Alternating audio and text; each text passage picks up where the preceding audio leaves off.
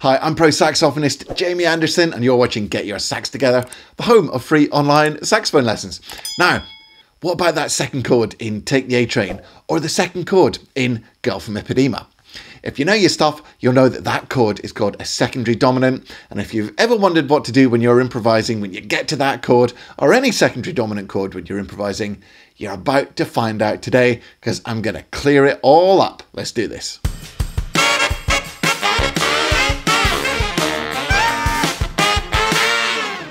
Just before we get into today's lesson, make sure you grab the free PDF cheat sheet for today's lesson. Use the link that you can see there or click the link in the description. It's got all the main points from today's lesson as well as the 6 musical examples transcribed at the end from Sonny Rollins, John Coltrane, and Sonny Stitt. Great players. So make sure you grab that resource. We're going to go on to the lesson now. This is more for intermediate players this week. So if you're a complete beginner, I'm about to tell you all the stuff that you can look at to get up to speed on this theory and harmony that you need to know when you're going to improvise, not just in secondary dominants, but on any chord sequence. Just before we get straight into it though, I forgot to mention about the Saxophone Success Masterclass.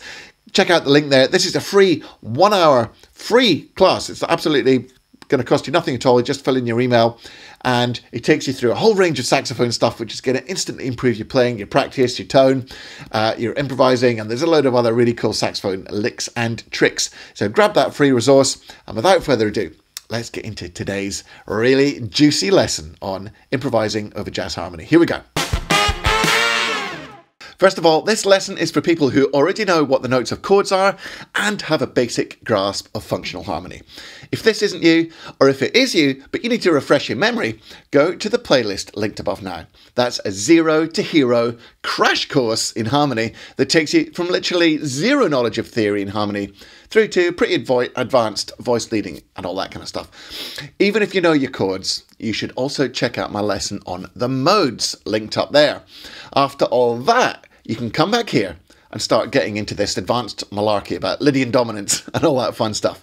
Okay, all that said, here we go. First things first, if we're talking about secondary dominants, we better make sure we know what dominants are.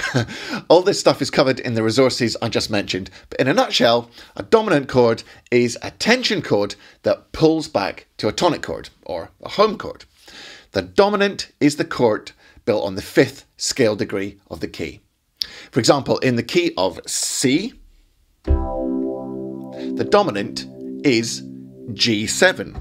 1, 2, 3, 4, 5 takes us to G. So G7 is the dominant and it wants to pull back to C like this. So far, so good. Now let's talk about secondary dominants. A secondary dominant is the 5 chord of any diatonic chord from the key you're in. So if you build 7th chords on each of the scale degrees of a key, say C major, using only the notes found in the home major scale, you get 7 different chords. In this case, they're C major 7, D minor 7, E minor 7, F major 7, G7, A minor 7, and B half diminished. 7 different chords diatonically within each key, within each major scale. You can now add a 5 chord of each of those chords. You can do a dominant chord leading to each of those chords. That's what a secondary dominant is. It's a dominant of a chord from the key. So, for example, you could take the G7 chord and add a D7 that leads to it. There's D7 to G7. That's a secondary dominant. Now, you've already got a dominant of the tonic, so that doesn't have a secondary dominant. You don't commonly use a secondary dominant to go to the minor 3 chord, and the half diminished chord on the 7th scale degree isn't a key center as such. So that leaves 4 common secondary dominants. The 5 of 2, the 5 of 4, the 5 of 5, and the 5 of 6. That's the dominant chord 5 that leads to the chord on the 2nd scale degree, the 4th, the 5th, and the 6th. In each case, The chord tones of each secondary dominant contain one note that isn't found in the home key. You can see these notes highlighted in red on the example. This is really important to know when you're improvising. If you want to sound like you know what you're doing, you need to hit that special note in your solos, the note that sticks out from the key. This way your solos won't sound like you're in boring flatland the whole time. You'll hit that one spicy little note, not in the key, that makes your solo come alive. But that's the trick, isn't it? Hitting the right note at the right time. So that's the 4 common secondary dominants you'll come across. But today, we're just going to focus on one of them, and that's the 5 of 5, the dominant of the dominant. That'll be a dominant 7th chord built on the 2nd scale degree of the key you're in. If you're in C, there's C, that would be a D7 chord. When you know what to look for, you'll see this chord all over the place in all sorts of different songs. But off the top of my head, just thinking of jazz standards here, there's The Girl from Ipanema, Take the A Train, In a Mellow Tone, There'll Never Be Another You, and countless others. The chord is used as a kind of holding pattern, a delaying tactic in the harmonic rhythm, when it's too soon in the chord progression to cadence home. Think of it like the harmonic equivalent of an aeroplane circling above an airport before getting clearance to land. So you don't want to land with the cadence yet, so you circle around and that secondary dominant just holds you there until you're ready. Very often you'll find this in bars 13 and 14 of the first 16 of standards. So let's talk about what you can play on this chord now when you're improvising.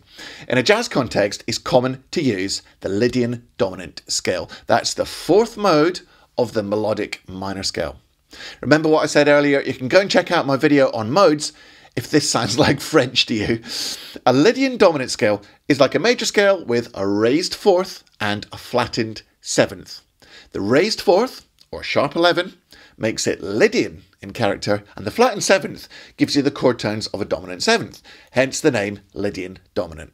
So, if we're in C major, good old C major, the scale on the D7 chord, the D7 chord is the secondary dominant, the scale would be an A melodic minor starting on D. Whoops. Let's do that again.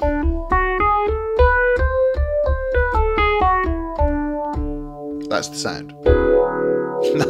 Really nice and spicy. Just before I tell you why this scale is so cool in this context, I should point out that in a jazz context at least, the 5 chord of the key is usually preceded by a 2 chord. This means that your secondary dominant will turn into a minor 7 chord with the same root. So in C, your 5 of 5, your secondary dominant is D7.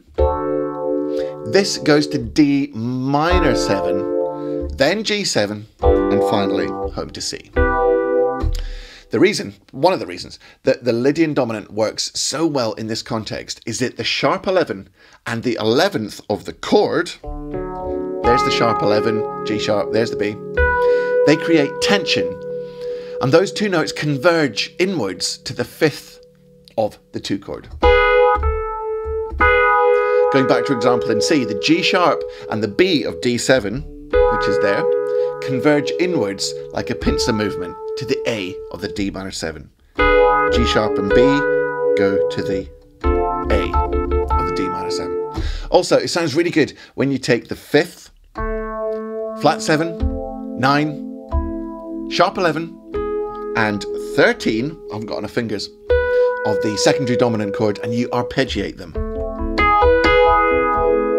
On our D7 chord, that's A, C, E, G sharp and B, forming an A minor major 9 arpeggio. That gives you this kind of sound.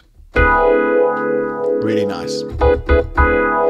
But you don't have to use the Lydian dominant sound, of course. You can just as easily use the good old Mixolydian scale, and that works especially well in non-jazz settings. So there's C major, D7 is your secondary dominant, and there's your Mixolydian scale. D, E, F sharp, G, A, B, C, no G sharp.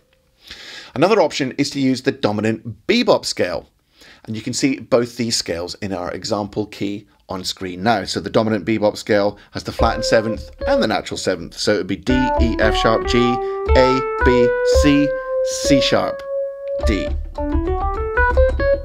That's the dominant bebop scale. That works really well. But the million-dollar question is, what does this look like where the rubber hits the road when you're improvising? To answer that question, let's learn from the greats. Who else? And check out 6 examples of how to play over secondary dominants. Here we go. Hey, quick back to the studio moment. Just to remind you that there is that free PDF cheat sheet for secondary dominants, which you can grab with the link that you can see there, or click the link in the description.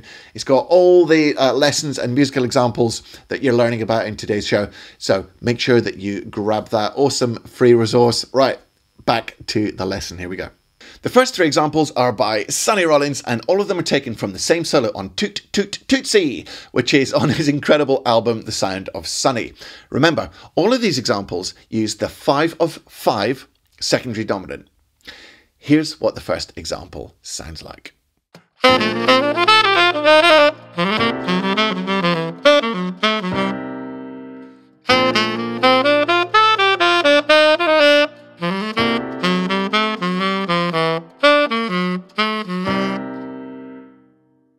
This is a great example of the Lydian dominant with only one passing tone, the G natural at the end of the first D7 bar there.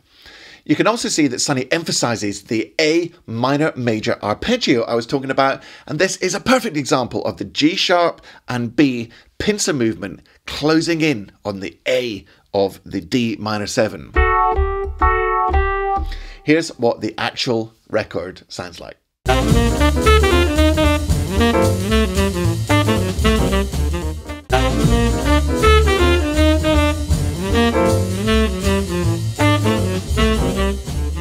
A bit later in the same solo, Sonny even more clearly outlines the A minor major sound over the D7 secondary dominant. Check this out.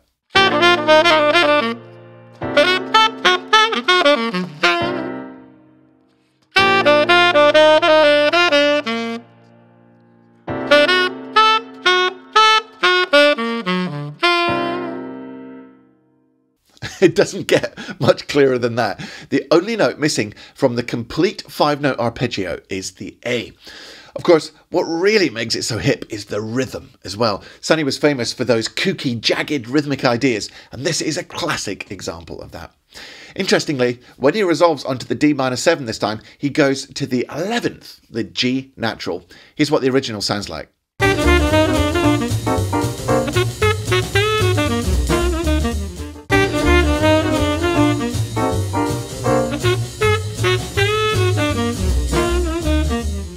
For the third example, we go towards the very end of this same song, and the whole song has modulated up a minor third to the key of E flat major for tenor.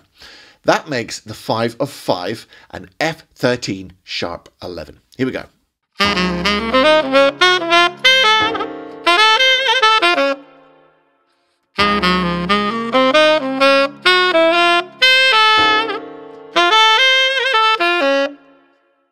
Once again, he's emphasizing that minor major sound. This time it's a C minor major 9 over the F7 chord. Super hip. When you hear the original, the piano player echoes it right back at him. Check this out. And actually, it wouldn't be the worst idea in the world to play this and sing it loads of times until that sound goes into your ear and into your musical mind. Check this out. This is genius.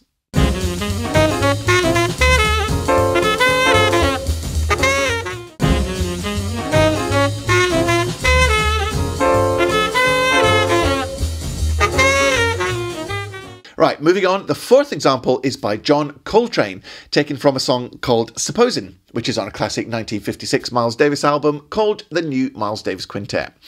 This is one of those songs I mentioned earlier with the secondary dominant in bars 13 and 14 of the first 16. In tenor pitch, the key is C major, so nice and easy to see what's happening. Here's what he plays.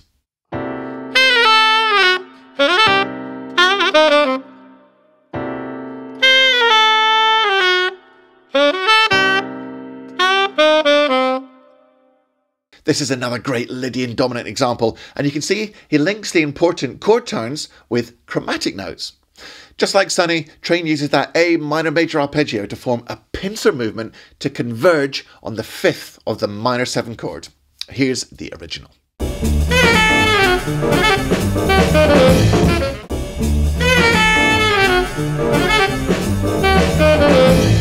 The final 2 examples are from Sonny Stitt's incredible solo over on the Sonny Side of the Street, taken from the famous Sonny Side Up album with Sonny Rollins and Dizzy Gillespie. That's the red one that you can usually see in my background. It's a pretty slow tempo, but he doubles it for much of the solo, double time. Like Georgia on My Mind, the second chord of this song is actually a 5 of 6 secondary dominant, but the 5 of 5 secondary dominant we're interested in today comes in bar 6. For tenor, we're in the key of D major, which makes that chord in E7. So in concert pitch, we're in C, so that's D for tenor. So the 5 of 5 would be an E7 chord, which is D7 concert. Now, like I said, the second chord of this song is a 5 of 6. So let's say we're in C major, for example, for a moment.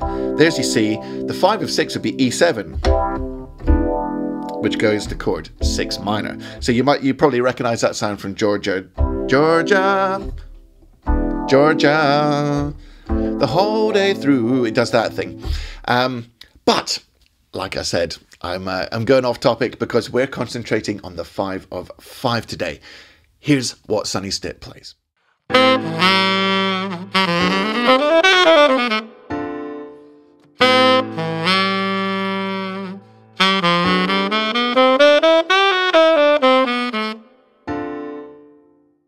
There's that chromatic G approach note at the end of the first bar, then it's straight Mixolydian scale for the E7.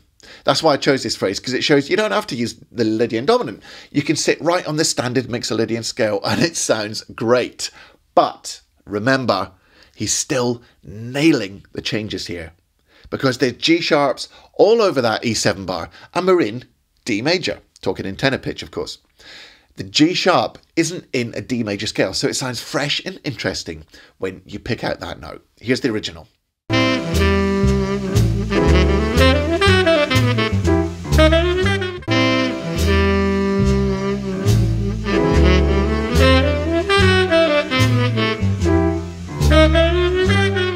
This last example, taken from the same solo, is a real winner. Sonny Stitt combines a bunch of harmonic and melodic techniques here and executes them so fast and flawlessly, it's jaw-dropping. Remember, today we're focusing on what he plays on the E7 secondary dominant. That's the 5 of 5.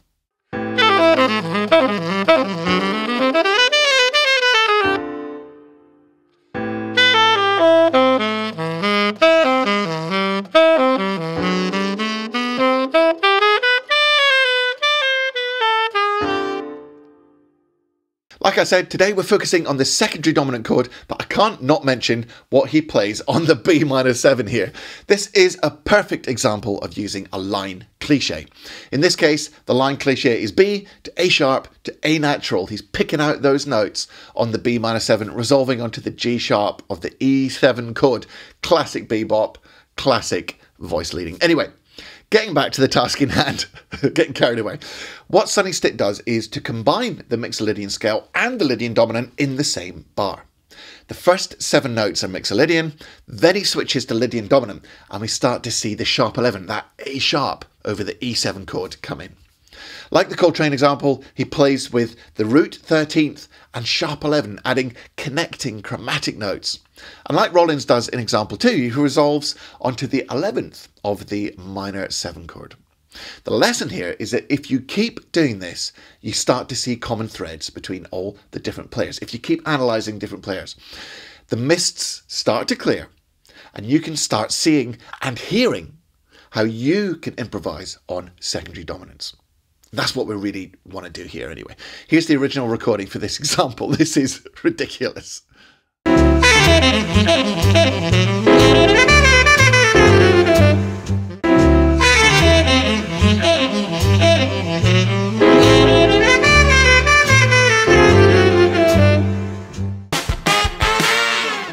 now that you know the theory, it's time to put all this stuff into practice, which is what really matters, of course. First of all, you need to be able to recognize a secondary dominant chord when it's staring you in the face. In the case of the 5 of 5 secondary dominant we've been focusing on today, the key point is to look for a dominant 7th chord built on the 2nd degree of the key that you're in. So in C, that would be D7. Could even be that. In B flat, it would be C7, and so on. You get the idea.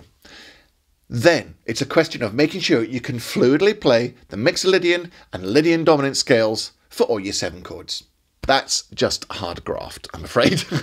After that, you can work on picking out that minor major arpeggio I told you about earlier, that kind of sound. That's wicked. And transcribing great players to look for ideas on how to use it, like we just did. With enough work, you'll then begin to be able to improvise over that secondary dominant chord. That's what we're here for.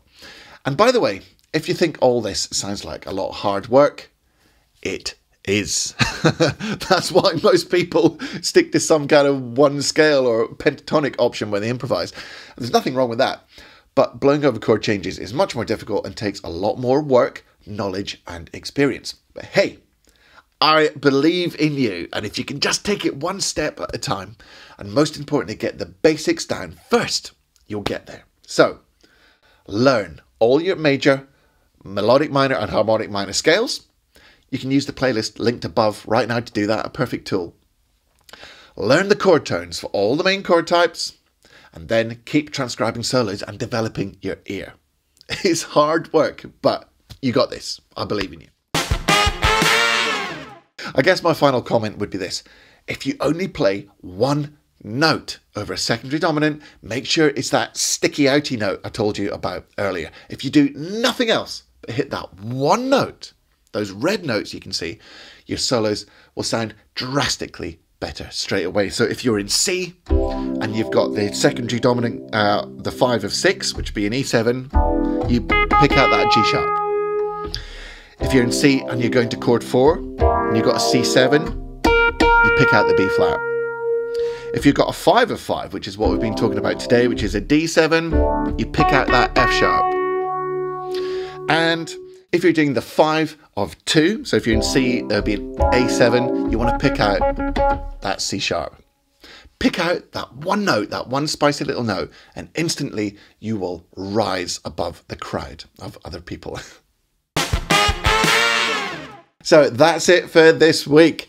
Now, if your mind is blown from the information you've just seen, don't worry about it. It might just be slightly above your level. Make sure you check out those resources that I mentioned at the start. The Harmony and Theory 0 to Hero playlist. That's got it all, really. That's got everything you need to take you from knowing nothing to right up to these Lydian dominants and secondary dominants and all that really cool stuff. Hey, I forgot to mention in the video, actually, I'm using my Didario Ven 2.5 reed at the moment, and I'm loving it, so I hope it recorded okay. I think it sounds pretty good in the recording. But first kind of synthetic reed that I've really been tempted to go to full time. However, at some point, I'm going to get all the synthetic reeds I can together and do a comparison between them and traditional cane. So I'm going to bring that to you at some point in the future. As always, if you've bought me a coffee, I thank you so much. There's been loads of people who buy me coffees and I appreciate it so much. Thank you very much. You can use the link there. Click the link in the description, or there's a PayPal link that you can go straight to because Buy Me a Coffee stopped using PayPal, which is a drag. As always, you can get your free 1-hour saxophone success masterclass. And finally, one more time, just to remind you to go and get the free PDF cheat sheet for secondary dominants that you can grab using the link there. And as usual, the link in the description. Next week, I'm going to be back with more super cool stuff to improve your sax playing, make you a better musician, and bring a bit more joy and happiness into your life. And until then, don't forget to practice hard, practice smart, and enjoy your music. Take it easy, guys.